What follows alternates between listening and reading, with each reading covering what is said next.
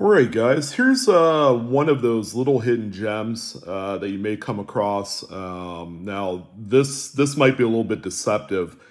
This 1986 Prestige Proof set actually comes in a formal presentation kind of fold-out case. It's got a kind of like a fuzzy velour outside exterior to it. But the lens actually pops right out of there. So if you don't really care about the original mint presentation too much, you could do that. So the original issue price of the 86S Prestige set, and there's a reason why they call that, it's impressive looking, was $48.50 back in 1986, which is quite pricey.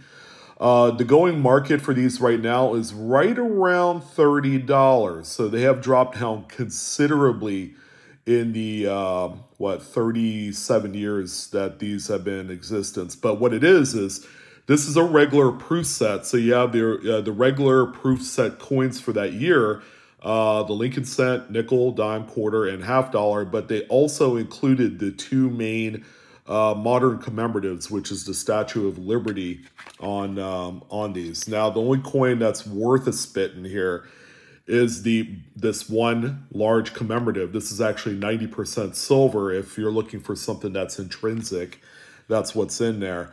Again, don't pay anything more. I mean, you can probably get these for probably less than 30 bucks. I would say 25, somewhere in that area. And a lot of the value is incorporated in here. A standard proof set's only worth about $5-6.